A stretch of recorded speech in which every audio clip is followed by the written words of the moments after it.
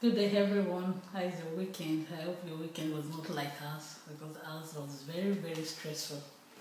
So, welcome you to another episode of Expose13 where we'll turn the light on Christ. So, today I'm going to be the anchor lady feeding the questions and this is. My name is Peter. Welcome to Expose. For those who have been with us for the past few weeks and for those who are joining us today, we welcome you to another great edition of this platform. Yes, for the past few weeks, if you've been following, we've been on the Prodigal Father, and it's really taking forever. As much as we do not want to believe all the points, we still don't want to gloss over details because we know there are so many things to learn from this story. Last week, I remember we stopped at the legitimacy of our desires, saying all desires are valid, that we should express them, we should not suppress them, that the Lord gave the desire. So, but I want to bring your attention and the attention of our audience to this Bible verse in Matthew 16 verse 24, something like about we should deny our desire. So, we are finding out that some desires from that scripture we're saying we should deny, we should not express it. So what do you think about that scripture? Would you want to go through that scripture and shed some light on that? Yeah, I think, for those who have who have been with us, you understand that we've talked about the younger brother. And we did say that the younger brother actually decided to follow a path of self-discovery, deciding to look out for what really works for him. And that led him out of the Father's presence, and then we knew how he ended up, began to eat with the pigs, and the Bible said nobody gave him anything, and he began to be in want.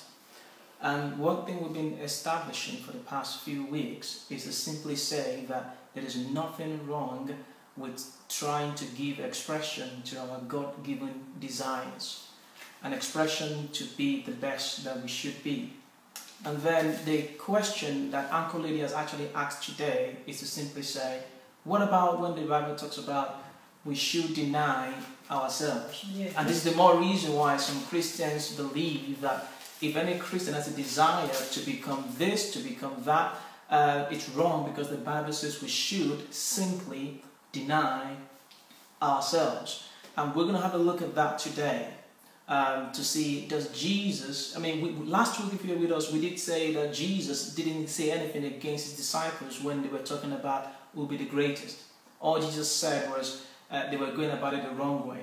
So he didn't go against that. So let's talk about this denying, what does it mean to deny ourselves? Does it mean we should shut down every God-given desires? Let's find out. Now I want to have a look at something before we go into that. Yes.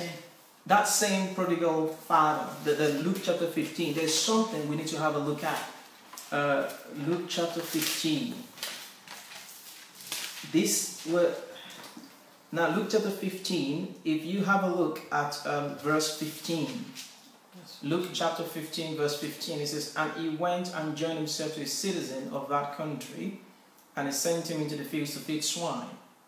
This is a younger brother. Yeah, okay. Verse 16 says, and he would have filled his belly with the husk, and that the swine did eat, and no man gave unto him. Look at verse 17. I want you to look critically at verse 17. Verse 17 says, and when he came to himself. That's the key word. Himself. His personality. Who he really is. His person, his identity. Now, this is the whole point. The story of the prodigal father, Jesus completely redefined what sin is. He redefined who the Father is, and he redefined what humanity is. See what the Bible said about it? He came to what? Himself. Don't forget we were talking about the fact the Bible says deny what? Yourself. I can't see the correlation. Thank you. He came to himself. It means the major thing about this younger brother wasn't about the fact that he went on a journey of individualism.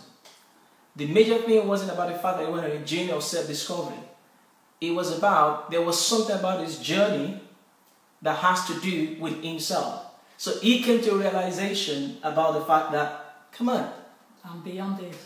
This is about, this is, so all through the time he was just living, there was a facade, there was a covering. He came to his true self, identity. See, this is the problem of sin. That's why the way we define sin is not the way God sees sin. God sees the concept of sin as an issue of identity. About when we use things to cover up who we really are. We try to feed our identity from things we engage in every day. So the Bible says, the Bible says in Luke chapter 15, look at that again from verse 7. He came to what? Himself. All this while he had not come to himself. All this while there were layers, there were things that were covering up who he really is. And the Bible says for the very first time this younger brother came to what? Realize himself. So the point is, from the beginning of the parable up to this moment, he has used all his adventure as a means of covering up his what? His identity, trying to feed our identity. The Matthew that you quoted talks about the fact. I'm really waiting for that Matthew 26. The Matthew 26 talks about the fact that we must deny what? Ourselves. We shouldn't use things around us, activities, things to cover up, to feed our identity. The Bible says in Colossians 3 that Christ is what? Our life. Humanity has become a specialist in using everything around him to cover himself up, to feed that identity. Now, it doesn't matter whether people use drunkenness, it doesn't matter whether they use money, it doesn't matter if they use knowledge, it doesn't matter if they use food, it doesn't matter whether they use relationship, it doesn't matter whether they use family, it doesn't matter if they use friends. People can use anything to feed their identity. So when you ask them, who are you? They can define themselves by those very things. So the younger brother was on a journey to define himself. That's what the Bible says. He finally came to what? Himself. He couldn't come to himself because things covered up. Himself was covered up with things. So he was covered up with his pursuit. He covered up himself. So himself was not even visible to him. That is why the Bible tells us that if you want to follow Jesus, you have to deny yourself. To deny yourself means don't allow yourself to feed on things that will define him except Christ being the definition of who we are. So we should, all those things that we could have laid back home. So it's not about those things. It's not about those things, about using those things to feed ourselves, to define who we are. That is where the problem is. And for example, if you think this is a matter of sin or something, this is more than that. For example, even when it comes to ministry, some pastors and people who are actually ministers of God, the very activity they engage in, they use it to feed. It has become another identity for to feed yourself. You can use even good things to feed yourself. Charitable works. Good things that you do, you can use that to feed your identity. So what the Bible is simply saying is, deny yourself from those things that supplies value to you except or outside of Christ. That is anything that is giving us any identity outside Christ, because Christ is our life in the shorter form. Colossians Christ 3. is our life. Exactly. So Christ is our identity. So whatsoever that is coming away, giving us a false, a fake identity. So if they ask you who are you, and you think, oh, this is who I am. If that thing is not Christ, be it intellect, be it inheritance, be it anything, yes, personality, fame, whatever we are doing or whatever we are good at, whatsoever is noble or so, whatever it is, good, as long as it comes and becomes another second nature to us, that is what we should deny. That is the definition of sin. That's why we said the story of the prodigal father, Jesus redefines what is sin. We have a very funny concept about sin. We think sin is when you do something evil. But Jesus simply says anytime something is used to define you, and that thing doesn't make you see the need of Christ to be your definition, that is sin.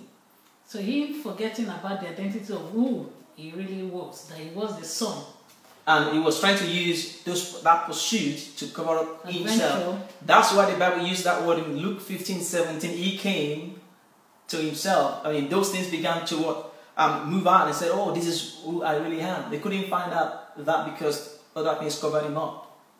For those who have get up from last message and feeling like, oh, we can fully express ourselves, express our desire, you are getting the caution in this. Yeah. Yes, as you go to express the desires, our faith, whatever we go out for, your heart yearns for, it must not come in the way of our identity, which is Christ. So as it comes, if there's any of those things coming in form, giving us a false identity, we need to deny it, as in Matthew 26. So we need to come to ourselves, just like this younger brother, and know that Christ is our life. So we will not take up any false identity, no matter how good, how noble or costworthy that thing is. Christ must remain our identity. So whatsoever that is coming in that way must be denied, must be repressed, be it might just be genuine or not, it must be repressed. Now there's something I want us to have a look at in the book of 1 Corinthians chapter 7, and I want us to have a look at that. Okay. 1 Corinthians chapter 7, so we can see what this simply says. Now, I'll read from verse 29. Okay. 1 Corinthians 7:29. Now listen to this. It's an apostolic instruction. It says, "But these I say, brethren, the time is short. It remains that both they that have wives be as though they have none." Can you see that? It said, "Though they have wives should be as though they have no wives." Now, how do you do that? It means you live life as if you have a wife and you don't have one. That kind of dichotomy. It means you have it, but it doesn't define you. Look at the next verse. It says, "They that weep as though they weep not." It means he's saying that even if you are in sorrow, sorrow shouldn't define you. Now, look at the next verse. It says, "Though they rejoice as though they don't rejoice." Now, you see, people think this issue is about being rich or not rich. Whichever situation we find ourselves. How can you use weeping and joyfulness in the same verse? And it says, if you're weeping, don't let... It's one thing to weep. It's a whole different thing for you to be consumed by weeping. It's one thing to rejoice. It's a whole different thing for you to be consumed by rejoicing. It's one thing for you to have money. It's a whole different thing for money to have you. So, you see, the story of the prodigal father is Jesus redefining the concept of sin. A sinner is not just a sinner because he did evil or did wrong or did the right thing or wrong thing. That's not the point. Do we define ourselves by something else except Christ? Oh, now that you're talking about those definitions, I just quickly remember the stories of when Jesus was illustrating the poor, the rich, and it was defined by the rich man, the rich man, the rich man. Like the other young. Now, she's made a very good point. You remember the story of the rich man and Lazarus? Doesn't have any. The rich man had no name. Have you noticed? The rich man and Lazarus, in Jesus' parable, we know Lazarus had a name. Lazarus. The rich man was nameless. Why? Have you ever wondered why? The rich man had no name. That is his identity. The wealth has become his identity. That is who he is. Rich. Now, again I say, don't get this twisted. It doesn't matter whether you're rich or you're poor. It doesn't matter whether you're in sorrow or you're rejoicing. It doesn't matter whether you have or you don't have. That's not what Jesus is saying. If you think it's about being rich or not being rich, if you check this 1 Corinthians 7, verse 30, it talks about if you're weeping as if you don't weep. If you're rejoicing as if you're not rejoicing. So those are two opposite human experiences. But he said, it doesn't matter whether you're weeping, it doesn't matter whether you're rejoicing. The key thing is, whatever you engage in must not define who you are. So I think we should go to they said those who buy things should live as if they own nothing. Okay. Those who use the things of this world should live as if those things are not important to them. Okay, can you see that? It said, if we use anything of this world as if it's not important. See, the whole point of the prodigal father's story about a younger brother is, it's not that he went on a journey of self-discovery that was a problem. It was about the fact that the self-discovery journey was having him.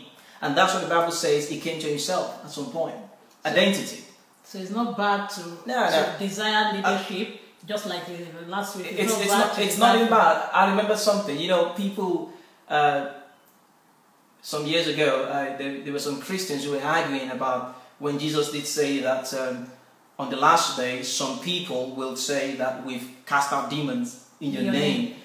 We prophesied in the name of in your name, and then Jesus said, "I would say to them, I don't know you." And then some Christians try to interpret that scripture by simply saying, you know what, it means that you can prophesy and cast out demons, and if you live in sin, Jesus wouldn't know you. Well, I don't know how they interpreted that, because there was nothing about committing sin in that scripture. There was nothing about living an unholy life. And I'm not saying you have to live a life of sin. That's not the point. I'm just saying we cannot read our human reasoning into the scripture. There was nothing about they committed sin. Now, what was the problem? The scripture explains itself. They came to Jesus and they said, "We cast out demons in your name." We are demon caster. That's who we are. And they said again that we prophesy. You see, we're prophets. That's our identity. Because they came to Jesus and told Jesus who they think they really are. Yeah, that thing has had them. Prophecy has had them. Casting out devils and prophesying had them. That is who they define themselves as. And Jesus said, well, if that's your identity, I don't know that. I'm not your life. I, Christ, am not your life. I don't even know who you are. See, we are simply saying to the world that Jesus redefined what sin is. And you see, there's one thing about human nature. Human nature, we always try to use something to cover up. And that explains Adam and Eve. When they fell, you see, before God came back into the garden, they already had to cover up. That's one thing that we always use everything. We use money, we use even intellect, we use, family, we use relationships, romance, we use everything we can find to cover up who we really have. That's just a human tendency. Charity work. Even ministry, church ministry. We can use church ministry to cover up who we really are. And it's just a human tendency. And what Jesus is simply saying is if you stick with us on this expose, we will carry on in the next few weeks to the elder brother. And you will find out that it doesn't make any difference whether you do the right thing, in quote, or you do the wrong thing, in quote. The question is, do those things define your identity? Is your life in Christ? Colossians 3 says, when Christ, who is our life, shall appear, then we shall appear with him in glory. Christ, who is our life. That's the key word. Who is my life? If I'm stripped down to nothing, am I left with Christ? Or have I covered up my identity with everything around me? This is what salvation is all about. This is what redemption is all about. And this is where the younger brother had a problem. So it's not about the fact that this younger brother wanted to find out. It wasn't about self-discovery that was the key thing. It was about the self-discovery is to him a means of identity. So Luke 15:17 says he came to himself. So this was all about himself. This was all about his identity. And that is all about it. So please, out there, don't let anybody tell you that, oh, as a Christian, you shouldn't, go to this level of significance. You shouldn't go that far. Or if you possess that, or if you go find ambition, this is not, all those things, that's not a problem. The problem is, whatever things you do in this world, you can go as far as you want to. But according to 1 Corinthians 7, from verse 30 to 32, it says, as if you don't have those things. Yes. And it covers all In fact, it covers every ground. In fact, it goes as far as family. It says, if you have a wife, can you live like you don't have a wife? If you have a child, can you live like you don't have a child? If you have family, can you live like you have no family? If you are joyful, you have a lot for. If you are joyful, you have a lot to be happy for. So many things to be happy about. Can you live like those things are not there? Now, how do you... sad? I see they're not there. You see, this is why Christianity is not Buddhism.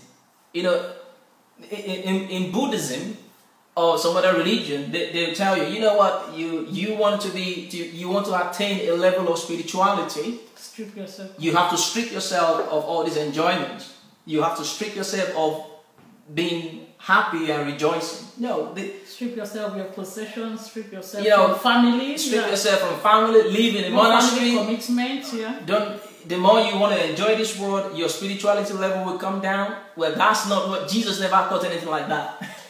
In fact, the Bible says, rejoice. Rejoice. But can you rejoice and still live like you're not rejoicing? Can you have millions and billions in your account and still live like you don't have? The only way to have those things and live like you don't have them, the only way is if Christ defines who you are. If Christ becomes your That is the only way. There is no other way. That's why no religion on earth. Philippians was saying, put on the Lord Jesus Christ. Put on Christ. Yes. And So no religion for the flesh. Make no provision for anything to express for any other identity. That's it. Put it on. That will be your identity. Yeah, that is it. That is it. You see, humanity will always give you advice in this way or that way. They say, oh, well, you know, you have to have enough or you don't need to have enough to be generous or whatever. They always give advice on the left or the right. But Christ gives no such advice. Christ simply says, I don't care what you have or what you don't have. If you look at Jesus' disciples, if you look at them, people tend to use Peter as an example when they were going to the gate, you know, beautiful. When Peter said, silver and gold I have none, and that which I have I given to you, when he told that man that was lame. And people say, can you see right there? You cannot have enough money and say you are a disciple of Christ. They use that as an example. And you tell people, that's not true. Why? If you look at an example, Joseph Arimathea. Joseph Arimathea, the Bible says he was a rich disciple of Jesus. He was the one that was... Now, mind you, Joseph Arimathea was not a rich donor to Jesus' ministry. That was not the word. The Bible says, because I know in churches you can have some people that have money, they're not committed to Christ, they just give money to church. The Bible said Joseph Arimathea was a rich disciple. Mark the word disciple. And yet he was rich. So forget about whether Jesus had people who followed him who didn't have any money. And Jesus had people who followed him like Joseph Arimathea who had enough money. In fact, the reason why they gave Jesus' body to the disciples was because of Joseph Arimathea. Read the Bible. Because he had so much financial influence that the Jews had to give the body of Jesus to him. Because he had... So Jesus had disciples of varied circumstances, of varied situations or classes. That's not the problem. See, the problem of Christianity is trying to define ourselves with one or that. Forget it. That's not the point. The question is, who is your life? Does Christ define us? Do we know the Bible says that we're bought with the price of the blood of Jesus? And that is our value. You are as valuable as the blood.